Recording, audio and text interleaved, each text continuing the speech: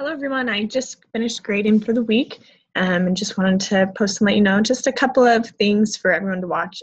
On the discussion board, remember, the things you're losing points for are not doing enough replies. So remember that you need to respond to 3 of your classmates' initial posts in order to earn full credit.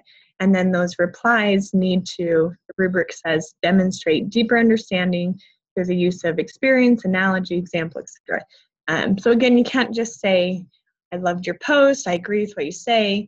You could say, I love your post, that reminds me of this experience I had, and this is what happened to me, and this is how I think it relates. So really you need to add more. You need to have at least a full paragraph in your response. Hi, Eric.